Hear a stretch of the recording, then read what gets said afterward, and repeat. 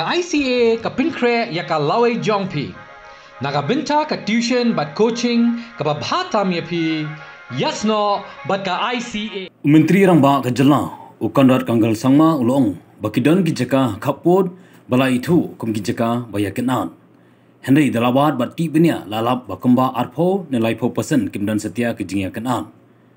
Hadian ke Jingiakynad ka ba arsian hapeng ki arngot ki Menteri Rangba kata jong ka jylla Meghalaya par ka jylla Assam ban sedang penbet no ye Khappud hau naitung bat nailar mentau senam. Ka sarkar MDE kalaya chakmat ban budin ringkat bat ki Regional Border Committee. Habakren bagilap thai Khubor hadian ke Jingilang bat ki Regional Border Committee u Conrad ulong baki danru ki jaka ki ba e ban penbet. Bat ki badan kam ban phliu jungmot bha namar ka sarkar kam kwa banyak le lang. Hendai ban pendana shwa ye gijing e ba sa penbet kawai hadian kawai. Ulong ba kini gijing persyang jong ka sarkar kalong ban pet da kawai kerkom ban penbet yu pot usam. Da ka ba war jing tepru kumno ki briu menta ki em ha Khappud. Ka jing song jan jangki syaki bosen syar ha ka ba ula ban rap shishu ba sarkar ka petru ye ki bala don lupa bat ka e gijing long jingman ka ba menta ha ki Khappud bat lada don ki jaka ki bala ban penbet suk da ka jing hon lang. Menteri Rangba ulaya thu bak sarkar menta ka sngi ha ka jinglang banikong bat ki RBC kelapa ni ka ba ki Deputy Commissioner kila alap ni Khappud. Bat hadian balai tai sani bha ka sarkar ka sngo badang don kam shu banang ti benya kumno banya chakmat banla penbet no ya ka jingya ka japot ba ka jylla Assam. Ulong balet si hadian baladep ban bisar lut bat hadian balakot ka darbar liur jong ka jylla kala bandon biang ru ka jingya kendu jong ki ar jylla bat ka jinglet pet lang ya ki jaka Khappud. Habakli Conrad ulai thu ba ki DC ke badai ki member secretary ka committee kila pentip ya ke ba ki lalap kum ka jingdon ki snong ki ba shakta Khappud kinong sang snong katno ki badan syakaliang jong ka Meghalaya bat syakaliang jong ka Assam. Ka jingshim ya ka boarding ha ki snong bat ki bai. This is the first meeting after these committees were formed. So the deputy commissioners were asked to give a presentation on their findings and more micro details about the different villages, the different current status of different aspects that are there in those villages. So each of the committees where the member secretaries are the deputy commissioners, which is Ri and West Khasi Hills and Jaintia Hills, specifically as of now East Jaintia Hills. So the reports were given, the chairmen of those committees were also present, and we got to see and get much more details on this. More exercise needs to be done because there are many more other factors. So basically today was really just a meeting to take forward the entire process of finding an amicable solution to the border differences that are there in between Assam and Meghalaya. And once we have done our homework, we will be having most probably another 2 to 3 sittings with these regional committees, and these regional committees will of course have their own sittings also.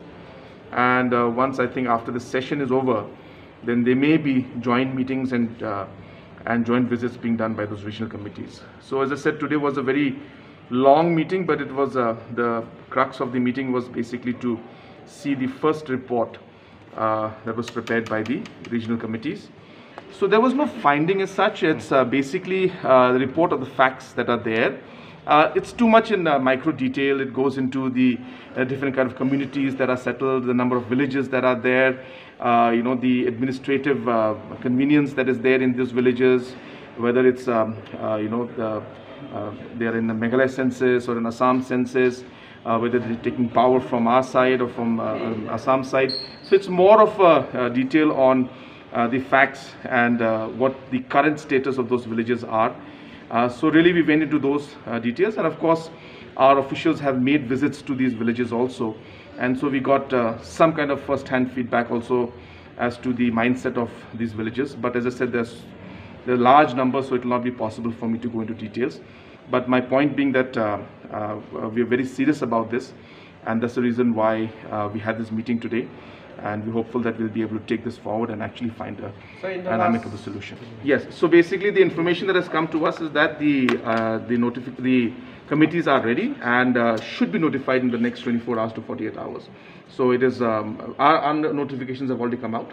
Now we expect that maybe in the next day or two, we expect that some notification will also come out. As far as my knowledge goes, all the actual homework has been completed and the notifications are ready, just waiting for the final approval, which again, as I said, I will not be able to comment on the Assam side.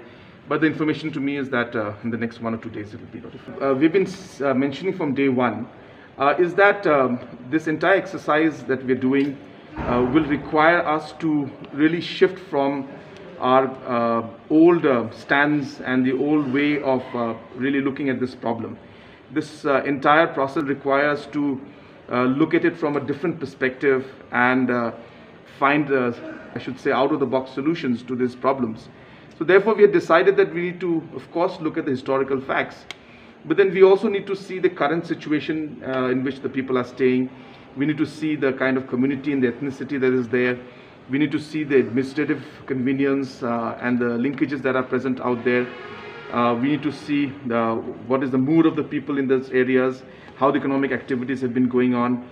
So it's really trying to see the holistic picture from the history point of view as well as the current status point of view, and trying to see if there are areas where we may be able to agree without really having differences, and decide that it is making a lot of sense, and trying to see if there are common grounds that are there. And we strongly feel that there are such common grounds. We strongly feel that there are a lot of areas that we say are dispute, but actually when you go down to the micro details, we realize that actually there is no dispute in a large number of those areas.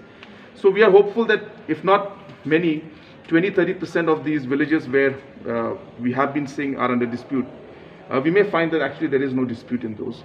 So that's the kind of area we're trying to look at. And then obviously there will be certain areas which have complications. We need to do more homework in that.